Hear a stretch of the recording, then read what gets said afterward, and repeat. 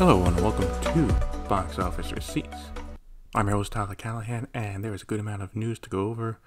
We have multiple new releases at the box office, a check-in on how Ant-Man is doing, streaming updates, and other news from Hollywood. Let's start with the domestic top 5. Staying in first place for the second weekend in a row is Ant-Man and the Wasp: Quantumania with 31.9 million for a total of 167 million. Opening in second place is Cocaine Bear with 23.2 million.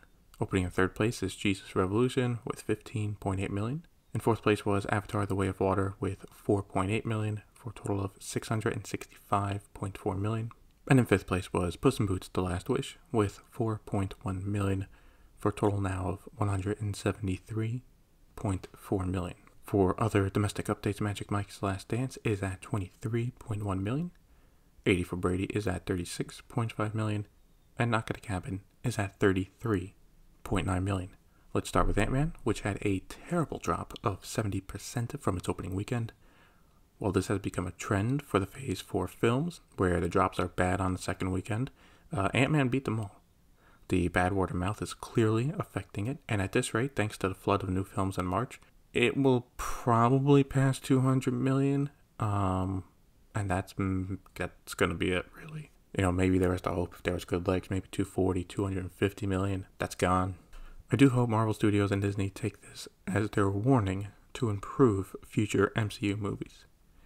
But enough about Ant-Man. Let's talk about new films, both of which did better than expected. From Universal, Cocaine Bear surpassed projections and did better than expected. I mean, not much else to say. What helped is overall pretty good reviews, and as a premise, it is something new. Now, something to keep an eye on here is that this did get a B- as a cinema score, so word of mouth could be a little shaky, but with an estimated budget of around 35 million, this will most likely turn into a small hit for Universal. The other film was Jesus Revolution from Lionsgate, which also came in above expectations. This one is not too surprising, as faith-based films do have a strong support base. It also received an A+ cinema score, so just about everyone that went to see it loved it, and will have great things to say about it. Between this and Plane, Lionsgate is building a pretty decent 2023 so far, as they wait for John Wick. Opening in first place in China is the Hong Kong courtroom drama film called A Guilty Conscience, with 8.5 million. In second place is The Wandering Earth 2 with 7.5 million for a total of 581 million. Third place was Ant-Man and the Wasp: Quantumania with 7.1 million for a total of 32.2 million. In fourth place was Full River Red with 5.6 million for a total now of 662.4 million. And in fifth place was Boonie Bears: Guardian Code with 3.9 million for a total of 211.9 million. So the Chinese box office is now in a quiet period, as no movie right now, local or Hollywood, is doing big numbers. As for Ant-Man, it had a 63% drop compared to its opening weekend, which is actually a bit better than its domestic drop. It's just not making much in China at all. As for another Hollywood film getting approved for release, the Super Mario Bros. Film has been approved and will open April 5th. I think this is a wild card in how it'll perform at the box office. On one hand, it's Mario, and there are definitely Nintendo fans in China, but the box office in general has been quiet besides Chinese New Year, and the only Hollywood film recently to get some excitement was Avatar. Really, for Super Mario Bros. To succeed, it needs to play like a family film in China and get a lot of families to watch. Looking at international numbers, Ant-Man and the Wasp: Quantumania is having the same problem overseas, with it only making 46.4 million for a worldwide total of 363.6 million. While passing $500 million still seems likely, we can confirm it will make less than Ant-Man and the Wasp. The legs are just not there. Cocaine Bear made 5.3 million for a worldwide opening weekend of 28.5 million. Magic Mike's Last Dance made another 3 million for a worldwide total of 48 million. Babylon made 1.2 million for a worldwide total now of 61.9 million. A Man Called Otto is now at 103.5 million worldwide. Puss in Boots: The Last Wish is at 442.5 million worldwide. And Avatar: The Way of Water is at 2.26 billion worldwide. We are starting off the news in Hollywood with sad news, and that is Tom Sizemore has passed away. As you may remember, we talked about the news a few weeks ago when he had a stroke that caused a brain aneurysm. He was 61 years old. May he rest in peace, and my thoughts and prayers go out to his family during this terrible time. We got our first look at the new Haunted Mansion movie from Disney. It looks okay, but nothing stood out as amazing. Maybe the second trailer will show more. It comes out July 28th. Also got a trailer from Paramount for the upcoming animated Teenage Mutant Ninja Turtle movie called Mutant Mayhem. It comes out August 4th. And Paramount also announced a release date change for another upcoming animated film, Paw Patrol the Mighty Movie, the sequel to the first film that came out back in 2021. It was set to come out October 13th, but will instead come out on September 29th. For casting updates, we have an exclusive from Deadline, Nosferatu, and that is Aaron Taylor-Johnson has joined the cast. This really has become a really great cast. It also includes Bill Skarsgård, Nicholas Hoult, Emma Corrin, Billy Rose Depp, and William Dafoe. Deadline notes that filming for the film is already happening. No word, though, on a release date yet. I'm really looking forward to this. Edgars has been doing great work. We have a few new movies in development this week. The first comes as an exclusive from Deadline, and that is Legendary is moving forward with a Detective Pikachu sequel. They have signed on Chris Galetta to write the script, and Jonathan Crisco is in talks to direct.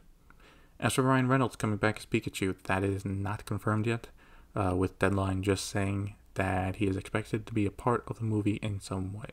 As someone who was a big Pokemon fan as a kid, I thought Detective Pikachu was a bit underwhelming. Not bad, but it wasn't a great movie, and it wasn't a big hit of nostalgia either for me, so it was just kind of okay.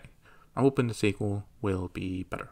In another exclusive from Deadline, there is a new film in development, with The Weeknd making his film acting debut, if you don't count his cameo in Uncut Gems. As for what the film is about, we don't know, but we do know The Weeknd, or Abel Tesfaye, co-wrote the script with Trey Edward Schultz, with Schultz directing the film. Besides Tesfaye, the cast also includes Jenna Ortega and Barry Keoghan, with production already underway. Overall, this is a solid cast, and even without knowing what it's about, I'm looking forward to watching it. One thing I noticed in this report that was missing was a studio that was going to distribute it. I take it that they were going to make it first, and then sell the distribution rights at festivals. We also had some awards over the weekend with both the Independent Spirit Awards and the SAG Awards going on. For the Spirit Awards, there were not really any surprises, as Everything Everywhere All at Once dominated the film side, winning Best Picture, Best Director, Best Editing, Best Screenplay, Best Breakthrough Performance for Stephanie Hsu, and Best Lead Performance for Michelle Yeoh. As for other films, Tar did win for Best Cinematography. As for the SAG Awards, the results were just about the same, with Everything Everywhere All at Once winning for Best Performance by a Cast, Outstanding Performance by a Female Actor in a Leading Role, Outstanding Performance by a Female Actor in a Supporting Role, and Outstanding Performance by a Male Actor in a Supporting Role.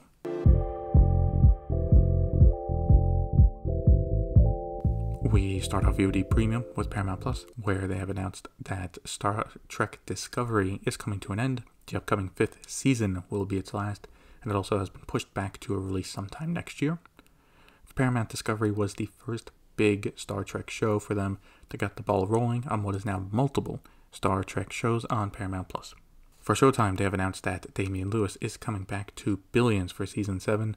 The former co-lead of the show left at the end of the 5th season after his wife passed away. As for his comeback in Season 7, it will not be a full return, and is expected to be in half of the season. I hope he's doing okay, as he understandably had to take a break from everything after his wife died. For HBO Max, it looks like the Dune show is hitting more production issues. As for Dune, the sisterhood of both the director, Joanne Rennick, and one of the lead actors, Shirley Henderson, have left the project as it now goes into a pre-scheduled hiatus. Between this and one of the showrunners leaving last year, I would not be surprised if at some point this year they cancel the show. A lot of creative differences makes it sound like they don't know what they want to do with it. As for HBO proper, they released another trailer for the 4th and final season of Succession. It still looks great, can't wait to watch it, and it comes out March 26th. For Amazon Studios, a new action comedy is in development called Grand Theft Auto. It'll be directed by Paul Feige, and stars Awkwafina, John Cena, and Simu Liu. Production begins next week, and from the sounds of it, it will head straight to Prime Video. Pretty solid cast, so as long as there's some good jokes in it, I'll give it a watch. On the Nielsen streaming charts for the first week of February, Black Panther Wakanda Forever shot up to first place, raking in 2.2 billion minutes during first place on the chart. Also worth pointing out that The Last of Us continues to grow with it in fourth place on the chart with 1.1 billion minutes, up from over 800 million before. Taking a look at Netflix, we have an exclusive from Variety, and that is that they have a new show in development. It is a limited series conspiracy thriller called 0 Day, but the reason why it's interesting is that Robert De Niro will star in it. His first TV series. De Niro in a thriller show I think might be worth a watch. Another actor getting into shows for the first time is Arnold Schwarzenegger. He is starring in an action comedy show called Fubar, with the first teaser released this week, with the show coming out May 25th. And in another exclusive from Variety, they are reporting that All Quiet on the Western Front has slowly become a hit for the streamer, with it now at 150 million hours watched since its release last October. I think all the awards buzz it's gotten has helped, and if you're interested in more movies, definitely give it a watch. Facing increased competition internationally, Netflix has lowered the prices of its subscriptions in 100 markets around the world. Some of the countries included are Cuba, Iraq, Libya, Malaysia, Croatia, and Slovakia. And finally, if you are looking to watch Puss in Boots: The Last Wish on streaming, it will be available on Peacock starting March 10th. And that is it for this episode of Box Office Receipts. As always, you can follow me on Twitter and Facebook. Links to those are in the show notes. Thank you for listening.